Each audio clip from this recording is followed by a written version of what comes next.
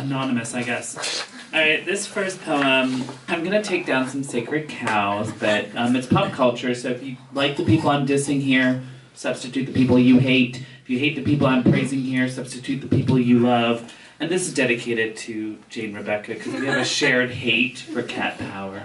Can we boo you at all? No.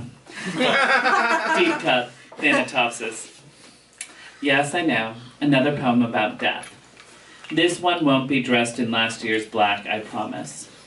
You won't have to pull out your moth-eaten suit or wonder whether your navy blue leggings express enough grief. Just so you know, recording artists gotta land a song on the Billboard Top 40 before I mourn their demise. Beyond that academic sadness one feels when anyone dies. Instead of an indie bitch, I'm a basic bitch, a mainstream bitch.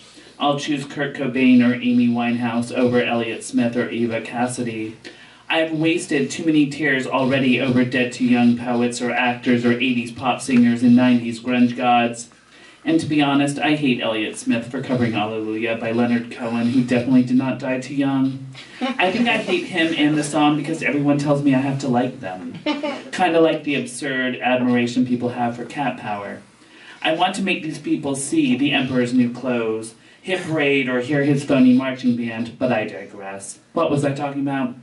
What am I avoiding through substituting all these pop culture metaphors that will age like the Dublin ditties that penetrate Joyce and will render me quaint before my time? I think this poem has already done so. Oh yes, death, that old refrain. I'll just throw in some retro chords or guitar licks at him and call it a day. Thanks. And according to my notebook, I learned the definition of this word last year, so I'll just define it. I mean, I didn't know it, but you guys might be smarter than me, so you may have done. Aprotropeism, which is like warding off evil, warding off curses. My Bea Arthur votive candle paired with a memorized Golden Girls episode. The green marble harp necklace, missing a chain I bought in Ireland. The remembrance of the love for my grandfather. My husband making a meal without mushrooms. Random tarot cards I picked up along the way. My Smurf collection from childhood. Sitting in a fort of books atop my colorful Mexican rug. Any work of art featuring Audrey Hepburn. Cooking chicken paprikash on a chilly evening. Dinner with a good friend where we discuss real shit. Putting an old favorite song on repeat until I have perfected the vocal line. Sitting in a theater of some kind entranced by the performance. Lying snug in my fleece daydreaming about past and future sexual encounters. Taking a walk with no place to be and no rush to get anywhere.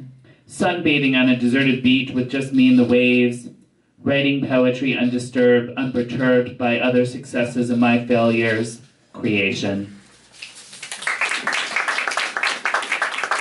Thank you. Last one. This is short. This might be dated already, too. I've been doing dated stuff lately. My bad. Male hipster review of gay love stories. Comfortable with their emotions, all too ready to explain I'm in touch with my feminine side, can discourse on Empire Waist and Laura Ashley bed linen, will sing along to Le Tigre, hell even Les Mis if there's time, knows the best restaurants, what wine pairs with what entree, put two of them in bed together, just to sleep, mind you, and they will both go, maybe we shouldn't watch that movie. Yes, God forbid they're that. Thank you.